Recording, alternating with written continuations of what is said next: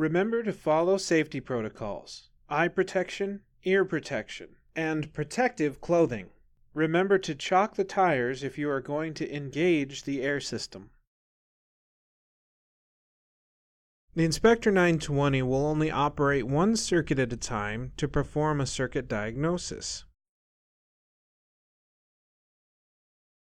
The brake and auxiliary lights will stay on once you activate them, but the running lights like turn signals, tail, and marker will blink several times before locking on.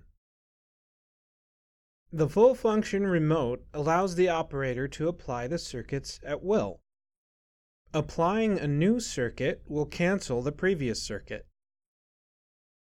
As you apply each circuit, check the lamps for proper operation. You'll notice that you can verify that your wiring system is wired correctly.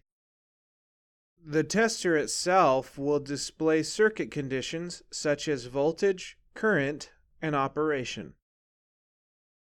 The tester will sound an alarm with 4 distinct fault condition alarms: open, short, open ground, and chassis ground.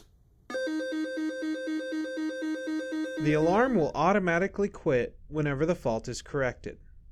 This will help you diagnose where in a line the fault has occurred.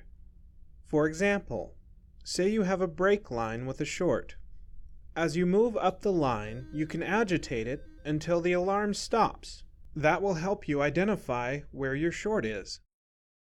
There may be several faults, but ground faults take priority. At the rear left corner of the trailer, you can perform the preliminary 1, 2, 3 ABS operation. Step 1. Apply the brake circuit. Check, does the ECU activate?